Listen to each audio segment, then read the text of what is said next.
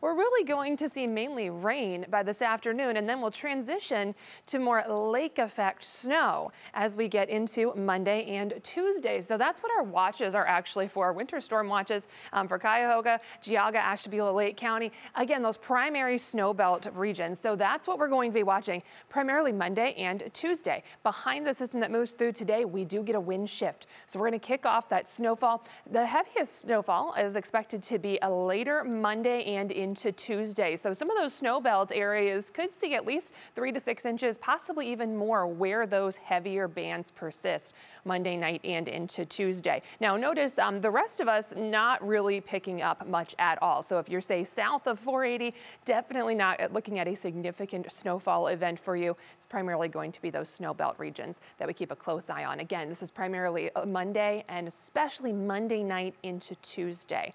Right now, though, definitely feels cold enough to snow. Temperatures starting off chilly in the 20s. We do have a bit of a wind chill factor out there, especially out towards Elyria. It feels like just 19 degrees right now.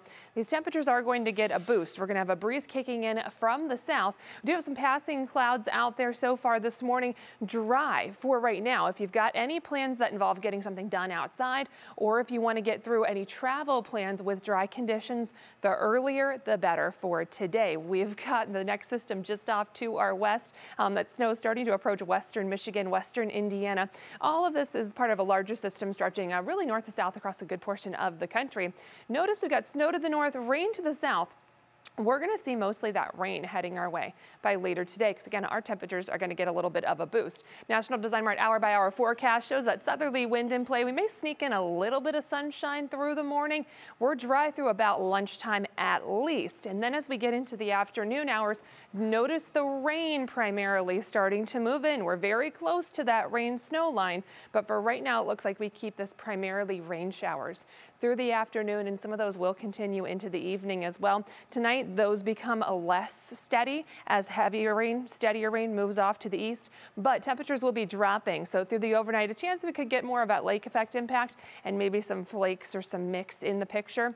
Into tomorrow, temperatures are going to be much colder. We're going to hover in the upper 20s, 30s. Winds are going to be coming in from the west, and it's going to be a strong wind, so that's going to kick up some of that lake effect snow, primarily around and east of Cleveland for tomorrow.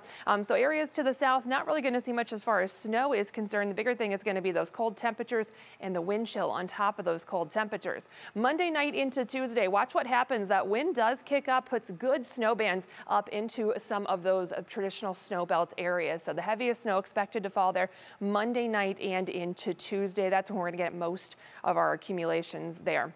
The rest of that Union Home Mortgage 7-day outlook, we are looking at temperatures slowly improving once we get past the chill and the wind and the lake effect snow. For Monday and Tuesday, those temperatures start to climb back up. We're back into the mid-40s towards the end of next week. Carmen?